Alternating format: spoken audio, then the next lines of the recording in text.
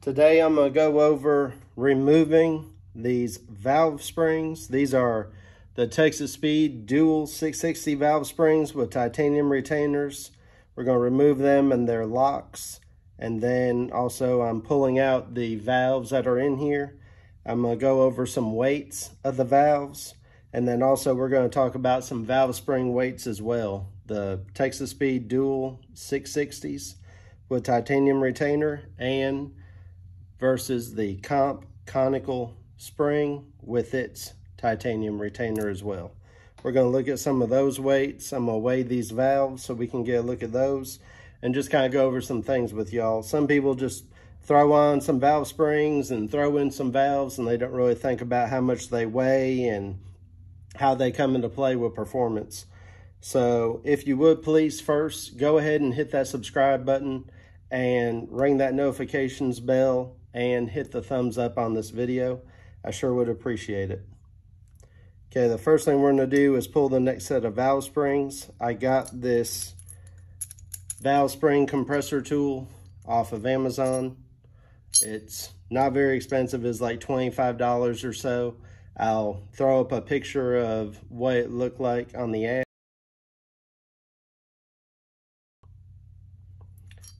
And the way it goes together is first you have this little aluminum piece that's milled out on this back side. So it'll clear the intake port on the back. And then you have two bolts sticking through this metal piece. And if you can see that, this is threaded in there at an angle to put pressure on the valve spring retainers at the correct angle.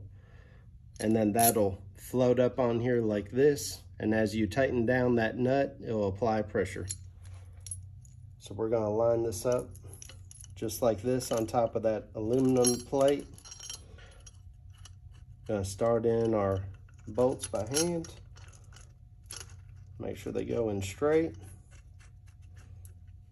Okay. They are a 13 millimeter.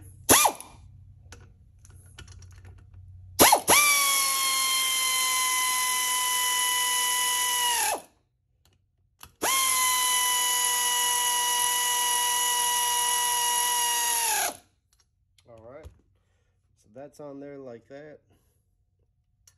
Then this top piece is going to line up just like this over these retainers. We're going to start to tighten that down.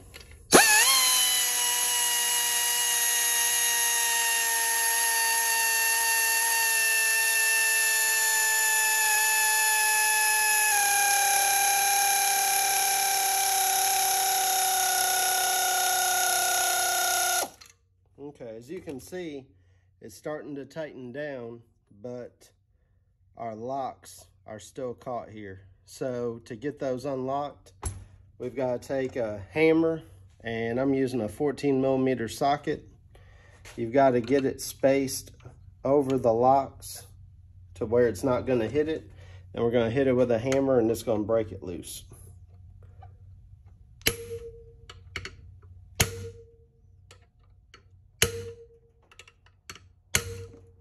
Okay, so if you can see that, now there's a gap here in between the locks and the retainer. There'll be a bigger gap as we go down further, but now this one's broke loose. So now we got to do the same for this one.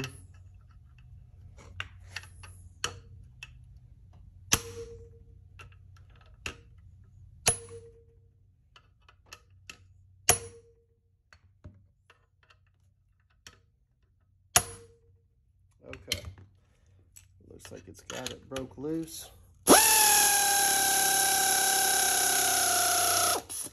Okay, we're going to have to push up on the valves, and now you can see the retainers are in there. Let me see if I can get you a close-up of it. As you can see, the retainers are down there. The locks are up high, up on the valve stem.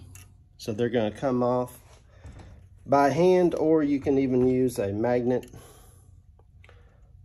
And you might have to push up on the valve from the bottom.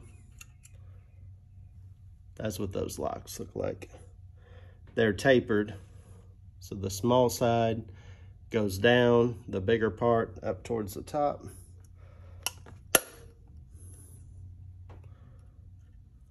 Okay, take our 4 locks out. Always keep track of all these small parts. Those are steel, so like I said, if they go flying or if you need to, you can use a magnet. And then now we'll back off.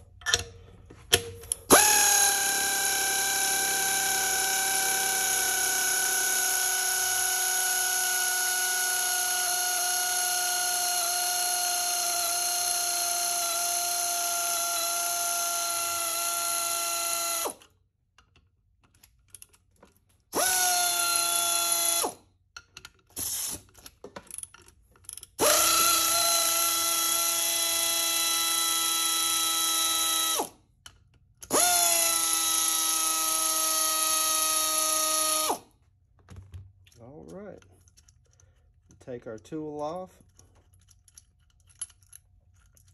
and then our springs will come out.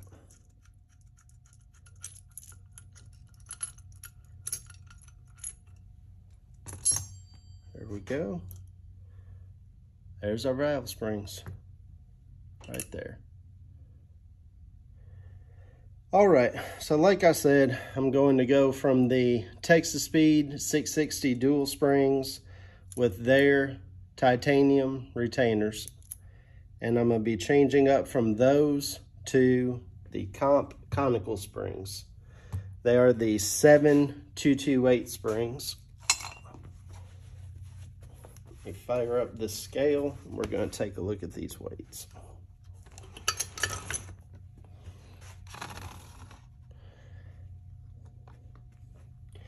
So if you have a gram scale, you can take a look at your weights on these things really easy. Doesn't have to be a fancy one, just an accurate one. Tear it out to 0. First up, the Texas Speed 660 duals are 100 grams in weight. All right, and then now we're still teared at 0. The Conical spring, which is not to be confused with a beehive or a straight up single spring, because the Conical starts out big at the bottom and tapers off to the top. Your beehive is going to be all one height to about in here and then go smaller up at the top. So this is just one smooth transition. Also, you have a titanium retainer.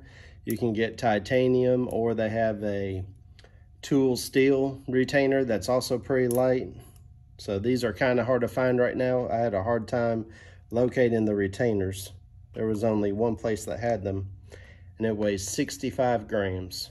So the weight of the spring is 35 grams less in weight for this one versus this one.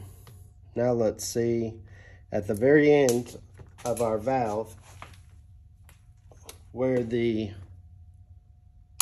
retainer sits, let's weigh it, because it's sitting at the very end of our valve. That's having to be kept still during those valve events when it's going up and down real fast. So you've got 10 grams on that one and only 5 grams on this one. So you have half the weight at the end of the valve where it matters the most. So that's a big reason for going to these. These springs are very tough. They're rated at about 640 lift, which is still plenty. They've got plenty of seat pressure, so they are going to do the job just fine. Highly recommended to me by Rick Crawford. So I always like to run something lighter weight. You can get more RPM out of them because of the weight and the valve events. Also, you got less weight moving up and down to control.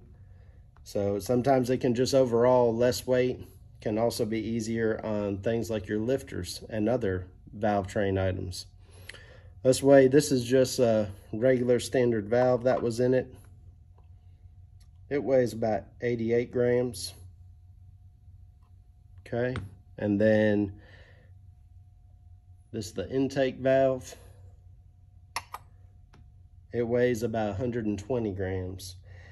Now I usually like to run, like in my G8, I have a set of LS3 hollow stem valves that are back cut, meaning that at the back end of this lip, it's back cut back here as it's riding over the edge, which gives you more flow as soon as it starts to open. And those valves are said to weigh around 90 grams from what I've researched. So I'm going to work on getting a set of LS3 hollow stem valves and save 30 grams there and save another 35 grams on the spring for a total of 65 grams of weight savings, which will be pretty huge. So thought y'all might find that interesting. The next thing I'm going to do as well is we're going to pull these valve stem seals. So when you run a conical valve spring, you have to run a different valve stem seal. These are a little different. The easiest way to take these off is just going to be with a pair of channel locks. You can do it nice and easy. You don't have to grab it to where it bends it. You're just going to easily work it up. Like I said, you don't have to damage it or anything. This just presses right over the valve guide, and then your rubber up here at the top provides the seal. And then if they shim them at all, there'll be a shim up underneath it. So there's only one shim right here. Besides that one, go ahead and take out another one.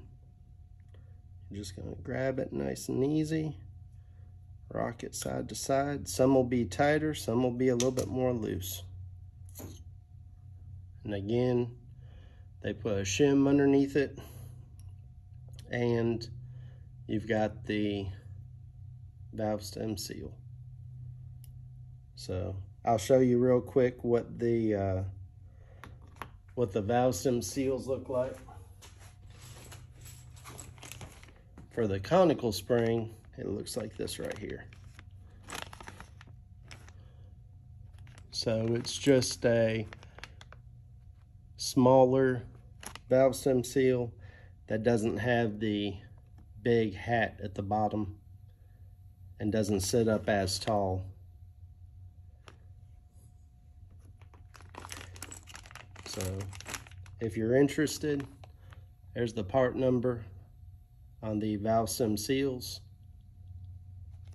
And then, like I said, valve springs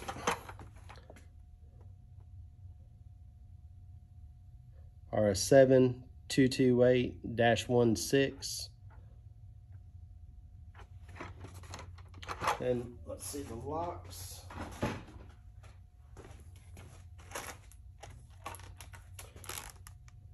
The locks are a 772-16.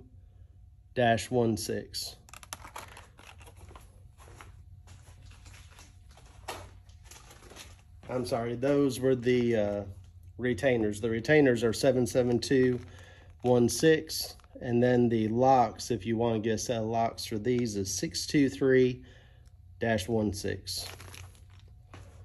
So you will, like I said, save some weight if you go that route. And also, you never want to overspring for your cam. So I'm not saying that you should run Texas Speed or Brian Tooley 660 duals if you're running a low lift cam to where you only have like 550 lift or something like that. Then you might pick something else. So I also run lightweight springs in the G8. I run Beehive PSI 1511 ml springs, and they're lightweight spring, but I also have a low lift cam in the G8. So hopefully y'all learned something or found it interesting anyways. I'm not saying not to ever not run dual springs, but this is just my personal choice, some research that I've done on them, asking people such as Rick Crawford, who I think is very smart, asking him what he would run, and just done some research and weighing things and try to keep your valve train light, especially if you're looking for performance. So, like I said, please hit that like button and subscribe, and hopefully y'all found it useful. I'll see about doing another video later on, maybe when I'm installing the conical springs and maybe the LS3 hollow stem valves and putting it all back together.